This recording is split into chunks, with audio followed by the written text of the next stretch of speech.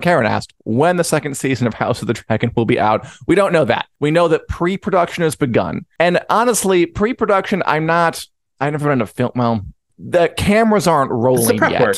That's not happening. Correct. Yeah, but I mean, like, they've been prepping. They've been writing scripts for a while. Like, that's before production. Pre-production, I imagine, means, I don't know, building sets and scouting locations and getting things ready. Like, they've already written. I guess writing isn't included in pre-production, but it's been done before. Whatever. They have not turned on a camera. The camera hasn't turned on. And in fact, because earlier reports had pre-production happening earlier in the year, even late last year. So it's possible the filming date of March will be pushed forward too.